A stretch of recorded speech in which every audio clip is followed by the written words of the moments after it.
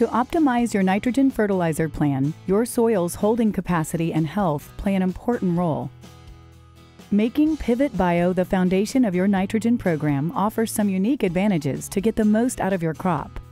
Let's start with your soil's CEC, or Cation Exchange Capacity, which is a measurement of the nutrient holding capacity of your soil and is included in most soil tests.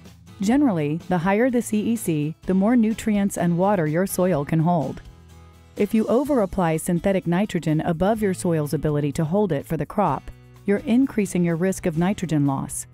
This is especially true with soils that have a lower CEC, as they are more susceptible to loss through the soil profile, particularly during weather events. In soils with a higher CEC, loss from denitrification is a higher risk. Denitrification results in the release of a potent greenhouse gas, nitrous oxide. Because Pivot Bio microbes are delivering nitrogen right at the root zone, it doesn't affect the CEC of the soil and provides nitrogen to the plant regardless of the soil's CEC, something no other nitrogen source can do.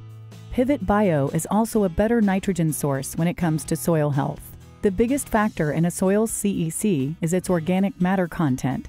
Providing a good environment for soil life is critical to maintaining and improving your soil organic matter. Over-application of synthetic nitrogen can damage a soil's organic matter. Some synthetic nitrogen sources, like anhydrous ammonia, negatively impact life in soil, including bacteria, fungi, and earthworms near the injection zone. An overabundance of synthetic nitrogen can also speed up the oxidation of soil organic matter, which would lower CEC and make it less productive in the long run.